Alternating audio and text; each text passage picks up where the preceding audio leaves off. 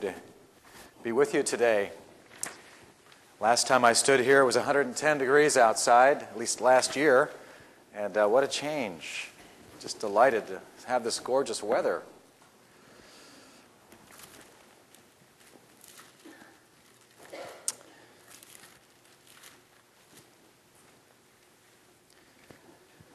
Preserving faith in a faithless generation. I don't need to spend a lot of time convincing you it's a faithless generation, but a few statistics would be profitable. One I just read on the Barna Research Report is that 2/3 of high school boys now believe that cohabitation is the best and wisest preparation for marriage. That breaks my heart.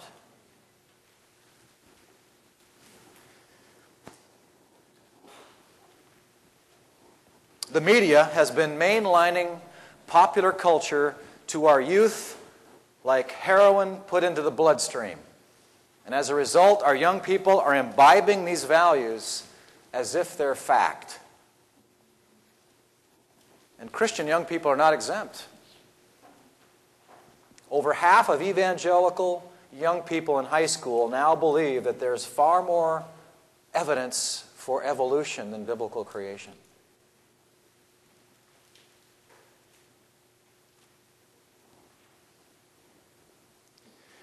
Our corporations are shamelessly marketing for the teen dollar.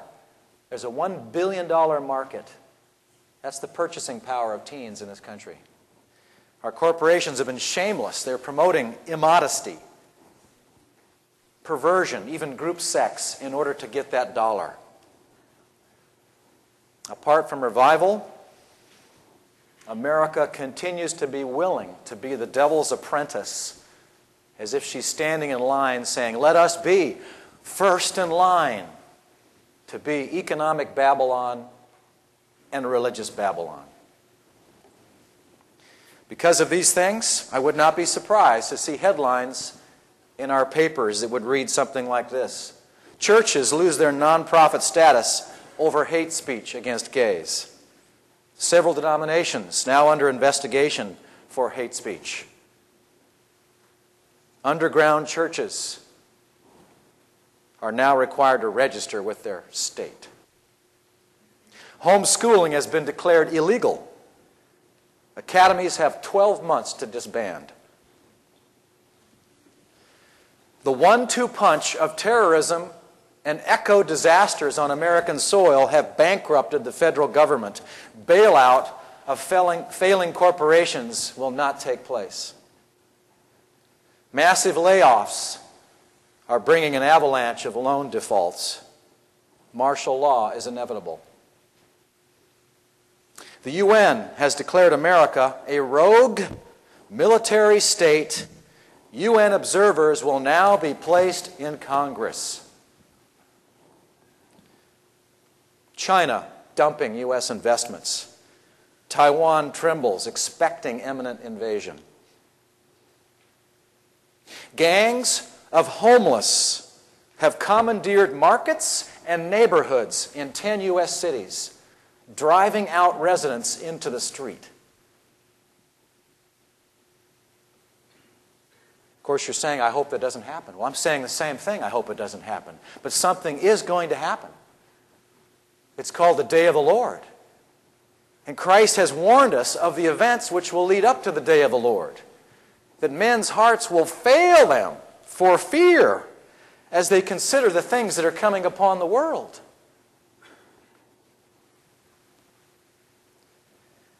I'm wondering if the church is being systematically schooled for suffering. I don't think it is. I don't think the church is ready to suffer. I sat there in my seminary class a few years ago as our instructor opened up that passage about the great falling away. He said, students, the great falling away. It's not a reference to the secular world. The great falling away is a reference to professing Christianity. You see, God says in Hebrews chapter 12, He's going to shake everything that can be shaken until the only thing left is the kingdom of God. Are we ready for that shaking?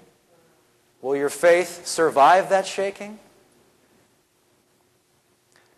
Any one of these headlines would assault the faith of so many professing Christians. And one of my goals in this message this morning is to give you 6 areas of faith where I'm guessing the majority of people in this room are not fortified. 6 areas of faith that you're probably neglecting. And I'm drawing those from 2 Peter 1, 1 through 4, if you'll turn there with me in your Bibles. 2 Peter 1, 1 through 4. The Apostle Peter wrote this epistle at a time in which false teachers were taking advantage of the very conditions we see today: uncertainty, fear, confusion, doubt, and prevalent heresies. So Peter writes this epistle to stabilize his readers and to have them go over again the stones, the foundation stones of their Christian faith, that they might be built up and grow in grace.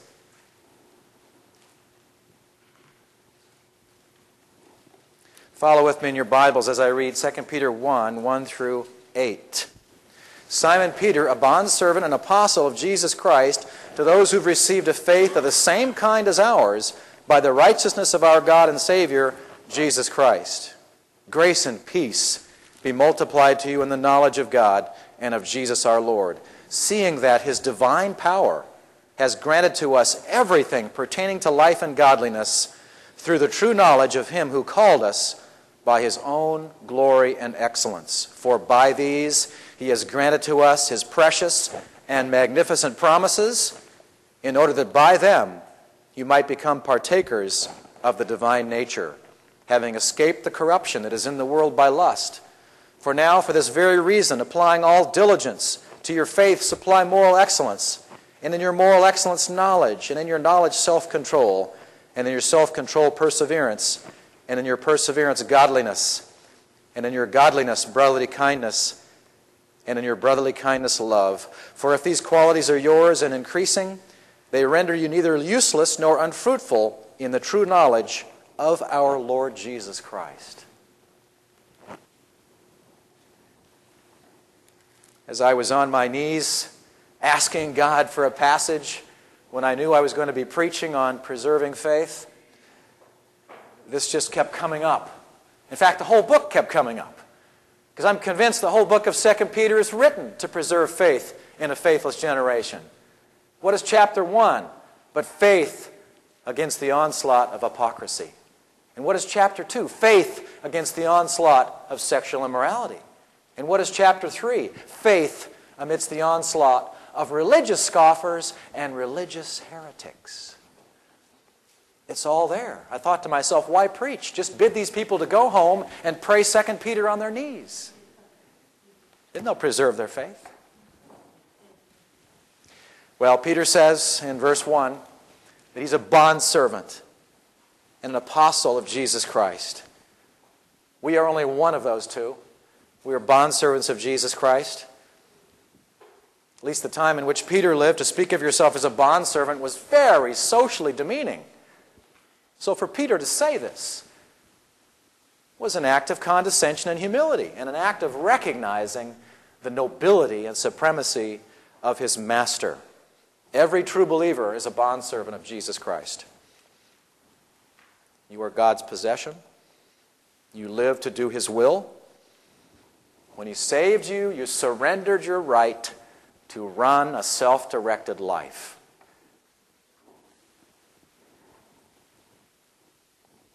The very first principle, the very first way to preserve faith in a faithless generation is to make it your ambition as a bondservant to please your head, to please Jesus Christ.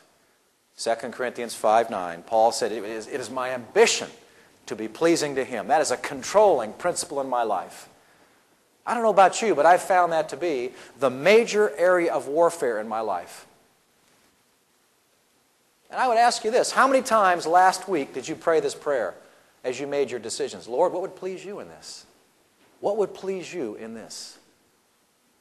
That's nothing less than what it means to be a bondservant of Jesus Christ? What would please you, Lord, in this situation? God is conquering us. He's bringing us to a point of surrender for the purpose of usefulness. And being a bondservant is being willing to receive that process. It's Christ's conquering love. It's bringing you to that point of surrender and usefulness. Well, Peter goes on to say that those to whom he's writing, and includes us, have received a faith of the same kind. Even the same kind the apostles received. It's the same kind because it's an equal gift based upon the same imputed righteousness of Christ. The righteousness of our God and Savior, Jesus Christ. What a powerful verse for the deity of Christ. We have a God-approved righteousness.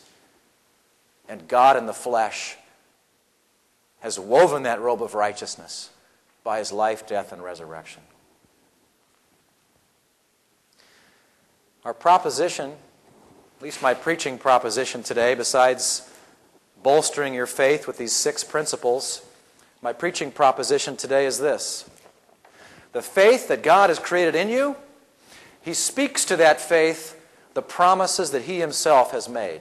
He speaks His promises to the faith He has created. That's the Christian life. That's so basic and academic, but that's the Christian life. He speaks His magnificent promises to the faith He's created in His elect. Verse 2 tells us, grace and peace be multiplied to you in the knowledge of God and of Jesus Christ our Lord. Is that your experience? Is that what's happening to you? Is grace and peace being multiplied to you, or do you experience a degree of stagnancy?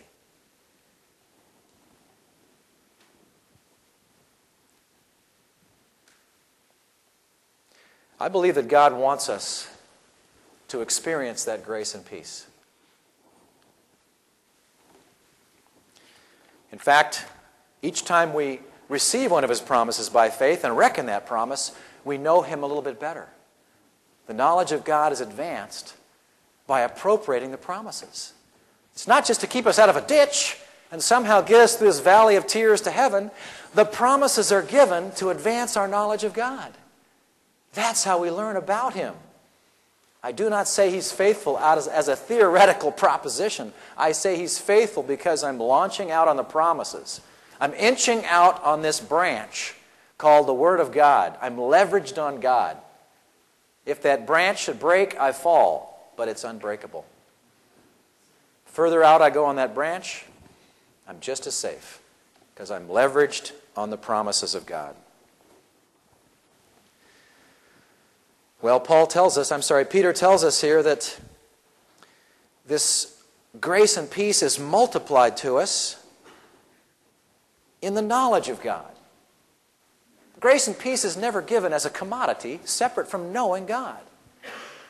Sometimes we pray, Lord, give me more peace. I'm just so frustrated. I'm stuck in a place of guilt and condemnation and even backsliding. Grace and peace is communicated through knowing the Lord. That means to pursue the knowledge of God with all your heart. Pressing on to know the Lord as He's revealed in the gospel. This is one of Peter's favorite words, knowledge and knowing the Lord. This is not the same thing as head knowledge. In fact, the Greek word that Peter uses here for knowing is the strengthened word for know, epigenosko. That's a different kind of knowledge than just theoretical knowledge. This particular Greek word means thorough, intimate, exact, complete, working knowledge of God, of Christ. This means the believer knows Christ personally rather than knowing about Him. So many believers today have second-hand convictions. I appreciate great preaching. I've got a collection of CDs in my home. I put them on my iPod. I listen to them in my car. I go to conferences. But I'm also aware of this. I will never have first-hand convictions if I only gather up the manna other men have gathered. I will never have first-hand convictions if I run my fingers over the gold other men have dug.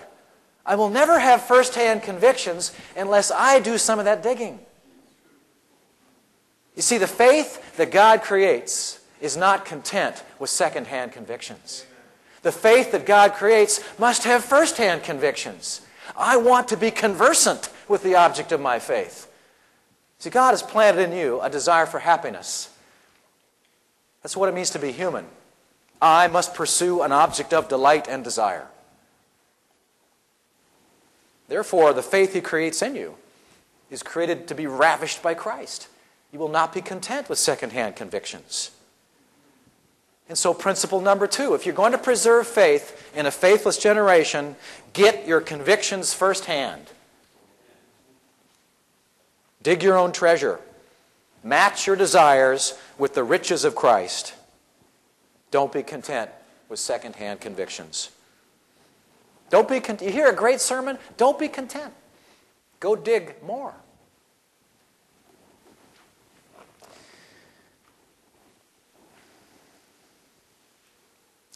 This growth in the knowledge of God is dear to Peter's heart. It's something which must remain constant and continuous. I advise the gentlemen I disciple to keep on their nightstand a book about the Lord Jesus Christ and a book about grace and the gospel and sanctification, books that they're always going through. Keep those on your nightstand with a notepad and a pen. Study the saving work of God towards you with a view to personalizing it. Not just to grasp the concepts, but to personalize it until you can read it and meditate on it doxologically and it comes back out of you as worship. Meditate on the passages that explain how God sees you in Christ. Make it your goal to grow in the knowledge of God. Principle number 3, if you're to maintain faith in a faithless generation, you must make the knowledge of God your highest goal. The only thing you will take past the grave is your relational knowledge of God. That's the only thing that's going to survive. Death is your relationship with God. God laid hold of you for this very purpose, that you might press on to know the Lord, that you might answer the upward call, that you might fulfill His calling on your life.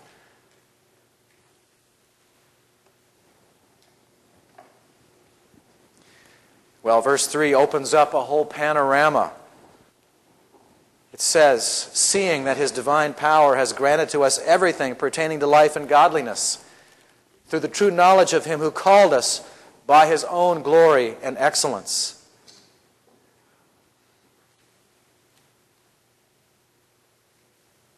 This just defies an attempt to explain. That God's own glory and excellence have first of all called us into this love relationship with Himself. He's imparted a relationship with us that will last forever. And then in joining us to the Lord Jesus Christ, He's given us everything we could possibly need for life and godliness, for life in God, and for godly living. In Christ, there's total sufficiency. You're complete in Him.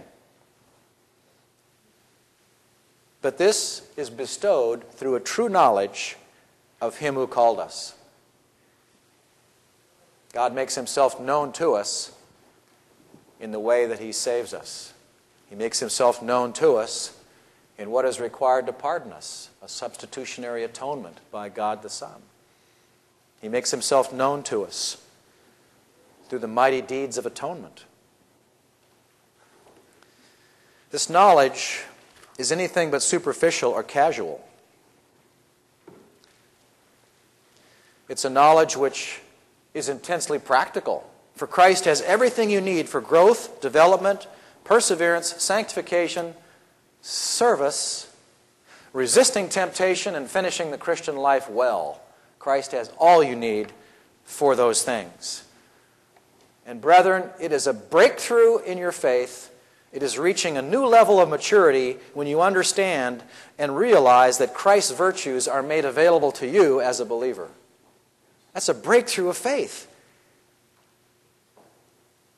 I found myself praying last night as I wanted this sermon to be so good. Lord, this is terrible. This is starting to be about me. I hate this. And so I prayed an exchange life prayer. Lord, give me Christ's meekness right now, that my goal for ministry might be the exaltation of Christ and the glory of God.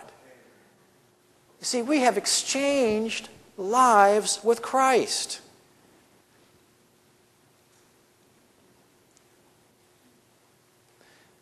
That's a realm that the mature are beginning to penetrate.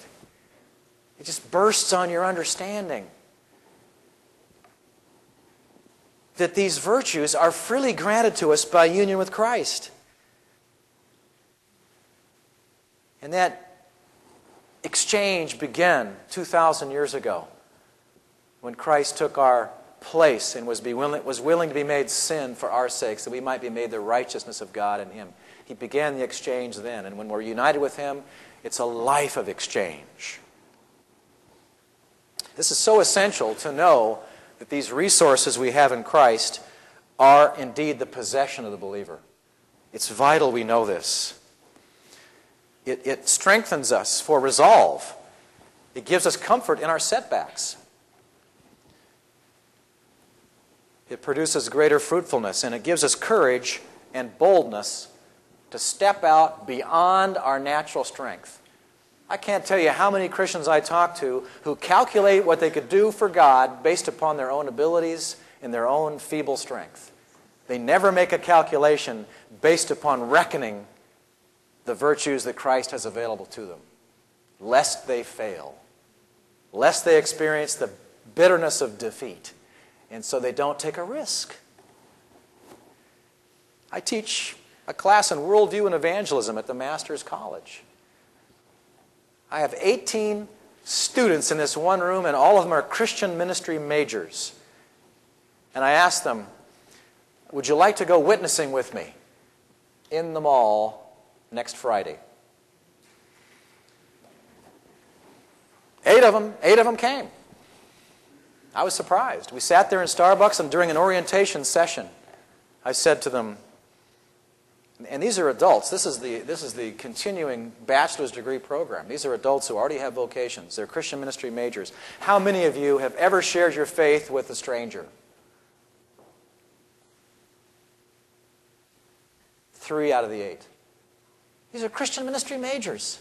I was shocked. I said, well, you're going to get your feet wet today. You came here to watch me witness, and I'm here to coach you, and you're going to do the witnessing. One woman followed me over to a cigar store, and 3 big guys puffing cigars were willing to listen to her. One was a Homeland Security guy, bomb squad guy, looked like he's built like a Navy SEAL. The second guy was a 300-pound sheriff. The third guy was a very vocal skeptic. And she somehow got through her questions about the gospel. And by the end, these men were actually asking questions, why are you here? And tell me the real purpose of this. And it was actually a successful time. She found there was strength. She said her heart was practically palpitating all the way over to the mall, knowing she had to do this. But when she stepped out, just like those priests put their big toe in the Jordan, it started to part. There was strength for the witnessing that she didn't know would be there. How many calculations do we make on our own strength and not about the strength that Christ will supply when we take the risk? Well, back to our text. Peter says that this calling to salvation is by God's own glory and excellence. And as Brother Jim explains so well, this is the big picture. Your salvation, God taking you from defiled dust and slogging clay to glory in heaven, is the way He's magnifying His name and educating angels. This is God's plan. He's putting His glory on display by getting the church to heaven. You See, when you proclaim the excellence of Him who called you out of darkness into His marvelous light, you are proclaiming that God's attributes were put on display to make you a son or daughter of God. That's what you're proclaiming. It's not just about your testimony. I was this, now I'm this. No, you're proclaiming the excellencies of God who took you out of darkness into His marvelous light. Well, Peter wants us to strive according to the power that is in Christ Jesus. For in Him we have everything pertaining to life and godliness.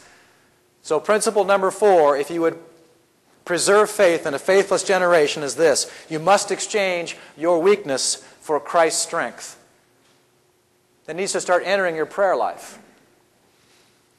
You must do this consistently, consciously, intentionally, personalize the promises, expect Him to deliver on those promises. Preach this to your faith, that in Christ you have everything for life and godliness. See how these promises are designed to stabilize you? This puts ballast in your ship. This is concrete in the basement. This is foundational. But you have not appropriated it until you reckon it, reach for it, and then risk.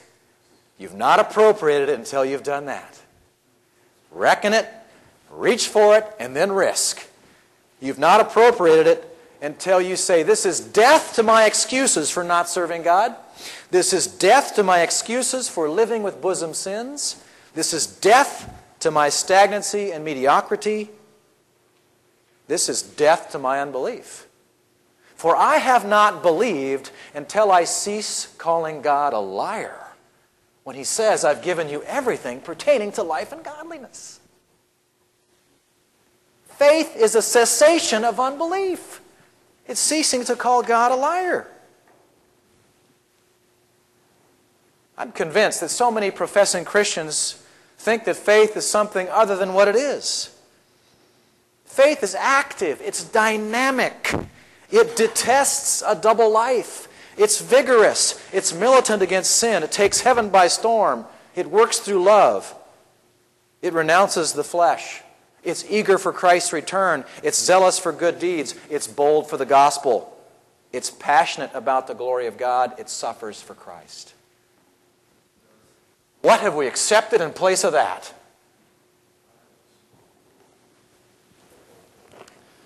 Well, Peter tells us in verse 4, for by these He has granted us His precious and magnificent promises. And brothers and sisters, the antecedent of the word these is so vital.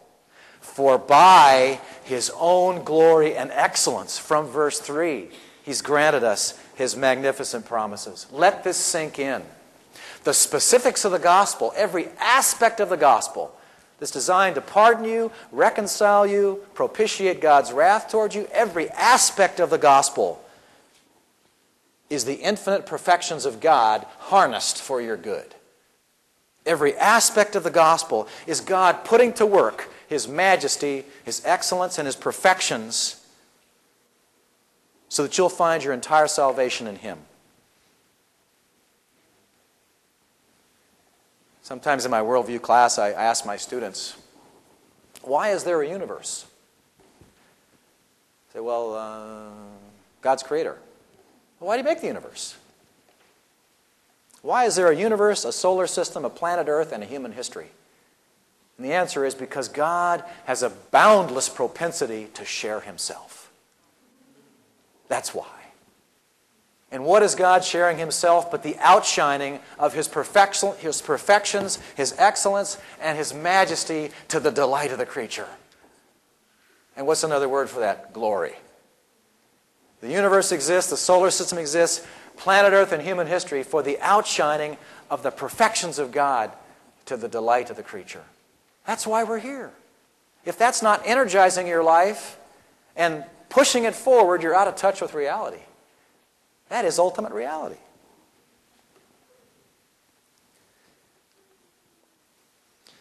Now, God's attributes, His glory, His excellence, In essence, God took these in his hands and like melting them down into a mold in a foundry, he cast the gospel promises from his own attributes and majesty. That means the way in which he saves you puts God's glory on display.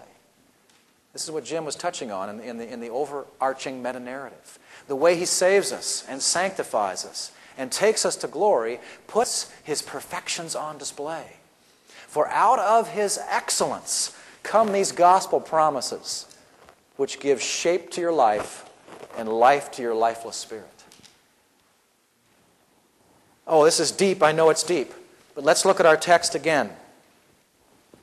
Verse 4.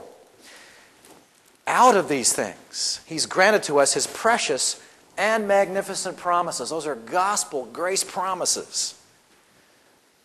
And by means of those gospel promises, second part of verse 4, in order that by them, these magnificent promises, you might become partakers of the divine nature, having escaped the corruption that is in the world by lust. This is such a lofty plan. To become partakers of the divine nature is to have God's moral nature put in you as a creature, so that his seed abides in you and you cannot practice sin. It's to be destined to be conformed to the moral image of Jesus Christ. So that he's now at work on you. He's at work on the new man. He's the architect of the new man. He's the creator of the new man. He's the contractor that gets the new man built. And he's the template for the new man in which he's being constructed. He is all these things. To have the divine nature put in you is the promise that someday you will share his holiness. God has cast these promises in a foundry, so to speak. They form a mold. The gospel forms a mold for your Christian life. You should be able to feel the sides of that mold and know exactly who you are in this world and how God is preparing you for usefulness and for glory. What a source of resolve this is. That he's imparted to us the divine nature. Past tense, having escaped the corruption that's in the world by lust. See, we have to contemplate ourselves the way God contemplates us. You're an escapee. So am I. You're an escapee. By the sovereign grace of God, you're an escapee. You will never take another sip from that cesspool from which you've escaped. You've been liberated. The divine nature, you're housing the divine nature. You must see yourself the way God defines you here, as an escapee from the corruption that's in the world by lust. Therefore, as those who possess the divine nature, the only logical, reasonable response is to renounce the world and give yourself back to God. For there's nothing in this world that your soul can feed on and get an iota of nourishment from, because the divine nature resides in you. Therefore, smash your heart idols. Trample all the world's lying offers. Answer the upward call. For the image of God has been reborn in you, and you have been a partaker of the new nature. So out of the 6 principles for fortifying faith, this is number 5. If you would preserve faith, you must regard that gift of the new nature or the divine nature to be the most precious treasure that you now possess. For by it you will gain the glory of our Lord Jesus Christ. 2 Thessalonians 2:14.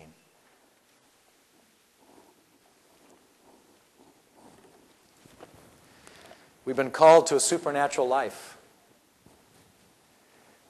We've seen that knowledge of God is the door to holy living. But it's not a knowledge that's theoretical or abstract or simply assent to a body of facts. It's a working, conversant, epigenosko knowledge that has an intimate desire to know more fully, it will not be satisfied with being static.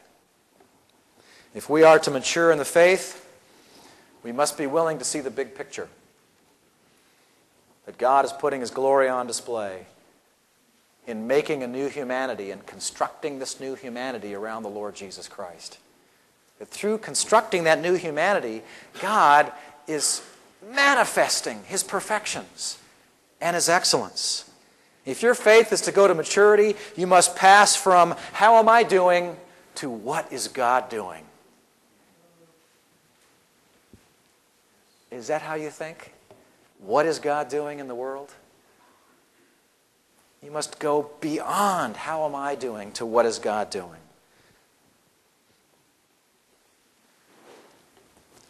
The big picture is vital.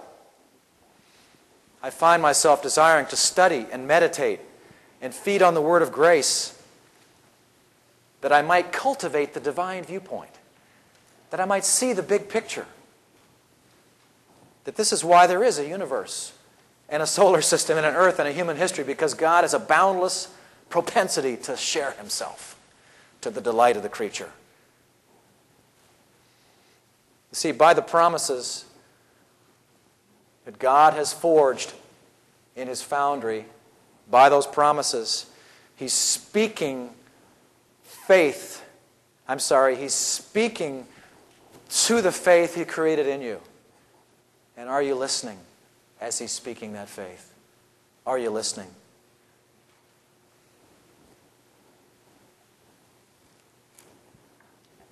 Faith He created are the lungs. The promises are the breath we take.